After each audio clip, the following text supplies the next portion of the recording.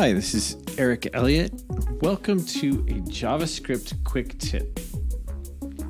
Today I want to talk to you about promises. So let's just switch over to the screen real quick.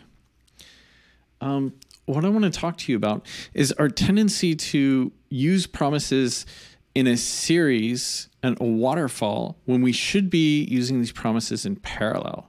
So the first thing that we should probably look at is this bad request up here.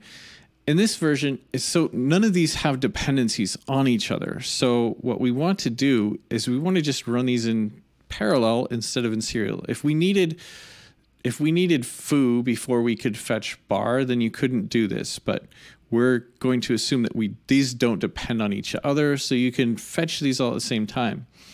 Now, if we do it this way, it's not going to fetch them all at the same time. So what we want to do instead is use something like promise.all.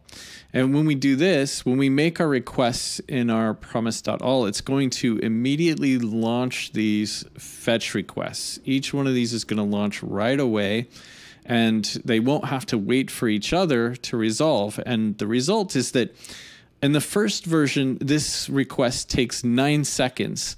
And in this second version, it takes 3 seconds, which is obviously much better.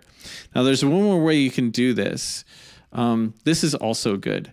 You can just kick these off without using the await keyword. Just kick them off and store them in promise variables. And then after that, await those variables. And this will take the same amount of time. This will take 3 seconds instead of 9 seconds in this case. So I want you to give that a try and let me know what you think. Thanks a lot.